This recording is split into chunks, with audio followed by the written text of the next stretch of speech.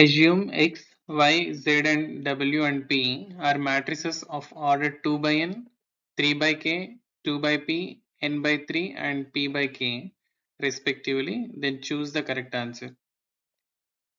It's given matrix X with order 2 by n and matrix Y with order 3 by k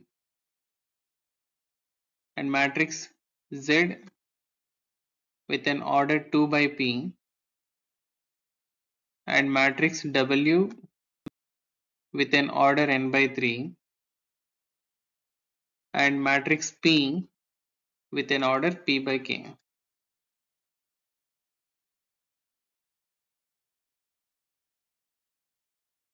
So let's consider 21st question. The restriction on n, k and p so that py plus wy is defined. So matrix p into y plus wy is defined. And we know that in multiplication of matrices, the number of columns in first matrix, let us take m by n, and here the number of columns in first matrix must be equal to the number of rows in the second matrix.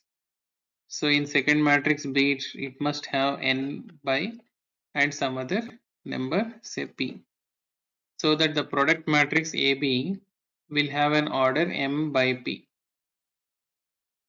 So the condition is the number of columns in first matrix should be equal to the number of rows in second matrix. So by using such condition, so let us take P is a matrix of order P by K and Y is a matrix of order 3 by K. Since this Py plus Wi is defined, so multiplication Py must be defined. So to define this K must be equal to 3. So from here we can conclude that K should be equal to 3.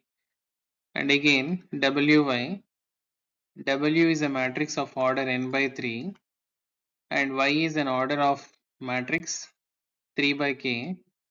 So here clearly we can say that these two are equal and the matrix Wy will have an order n by K. And here the order is Py is an order. Py matrix order is, we can say, P by K. And this is Wy of order n by k. Since the addition is possible and it is well defined, so we can say addition is possible only when their orders are same. So here we can conclude that this p must be equal to n, and anyhow k is common. So from here we can say p is equal to n and k is equal to 3. So among the options we can go k is equal to 3, p is equal to n. It's the first option. So first option is the right answer. Now let's see 22nd.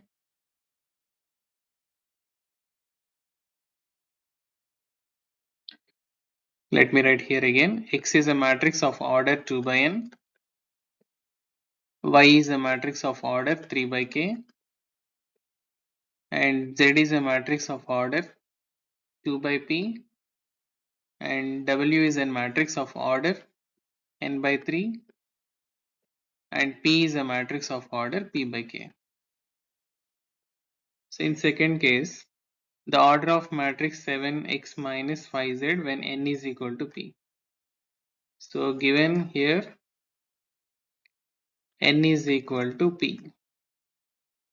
And matrix order we need to find 7 times x minus 5 times z.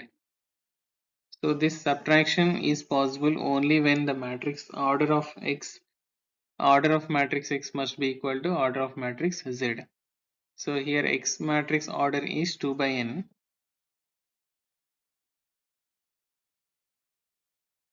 and z matrix order is 2 by p. To define this subtraction, this n must be equal to p. So the first condition we got n is equal to p here, anyhow it is given. And now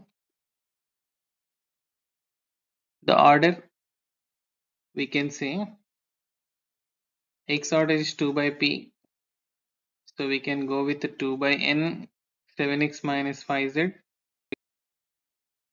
So option B we can go, anyhow this 2 by p, so we can say 7x minus 5z will have an order 2 by n or 2 by p.